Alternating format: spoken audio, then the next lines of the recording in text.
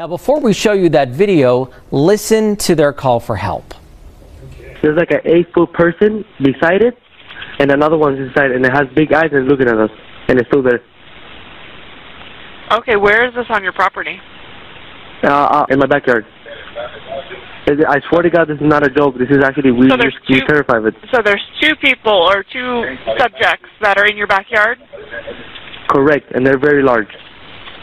They're like 8 foot, 9 feet, 10 foot. I don't know. They look like aliens to us. Big eyes. They have big eyes, like I can't explain it, and big mouth. They're shiny eyes, and they're not human. They're 100% they're not human.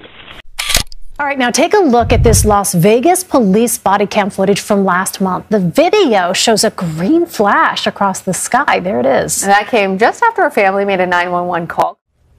Just before midnight on April 30th, skywatchers across several western states saw a bright fireball streak through the heavens. A police officer working in the Northwest Valley caught a glimpse of the colorful object on his body cam. At nearly the same time, a Ring camera in the area recorded a strange noise and what sounds like a crash. Because I'm not going to BS you guys. One of my partners said they saw something fall out of the sky too, so that's why I'm kind of curious. Did you see anything land in your backyard? Is it a bird? Is it a plane? Is it a UFO? We can't figure it out. A viewer reaching out saw these large bright lights in the skies over the strip in downtown. He says they're bigger than the helicopters we see circling many times. And we just heard back from Nellis. They say not involved in this. So if you think you know what these are, or you've seen these, you can reach out. Let us know right on our website, 8newsnow.com. Top story there. And is it all connected? Leave her alone. It's almost midnight on May 1st when a Las Vegas Metro police officer's body cam catches this. On April 30th, people in California, Nevada, and Utah reported seeing a green flash streaking across the sky.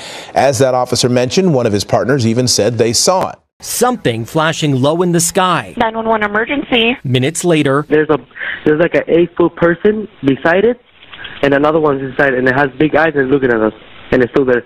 Someone calls 911 reporting two large figures in their backyard. No, I'm so nervous right now. The 8 News Now investigators obtaining another officer's video as he's sent to the Northwest Valley home. I have butterflies, bro.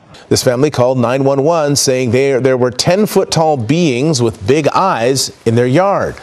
Police aren't saying any more about this, only that the department has closed the case, calling it unfounded. This all comes as a former high-level intelligence officer, an Air veteran, was on News Nation talking about how there is a program where the government collects some unidentified objects. So this might be that. The family says they also saw men in suits and sunglasses driving in a car with government plates cruising slowly past the house in the following days. Nellis and Creech have denied any interest or involvement with the incident. Metro has indicated they believe the family that something crashed in their yard. But what?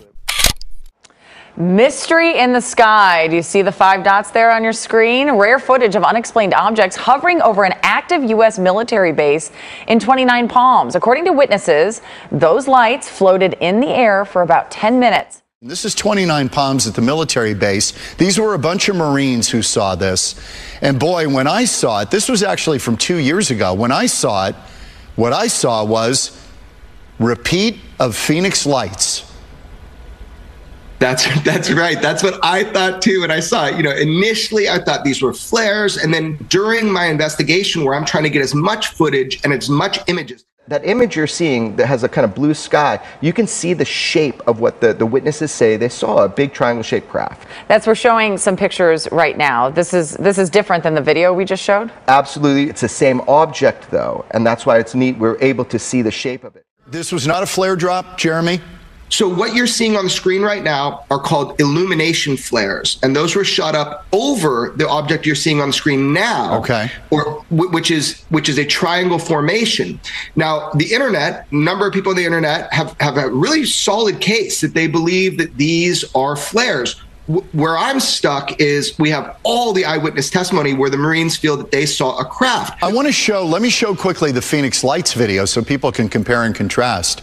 Our governor at the time, Fife Symington, he saw the object. There it is. And he said, and he was a Navy pilot, okay? He said, this is otherworldly. I've never seen anything like it. it was a craft. End of story. He absolutely, to this day, he says it was a craft. This was not a flare drop. And then we come to find out there were probably two separate events on that night. There was a flare drop and a sighting of what some described as a craft. You got it. So check it out. Some of what you showed there, it's haunting me. I'm getting goosebumps because you've got the same situation where you have these trained observers saying we saw a craft, and then you have those kind of lights that are a little bit out of the orientation you'd expect to be on a solid craft. And you see that too with their footage. So it makes you wonder, it's like, what was going on?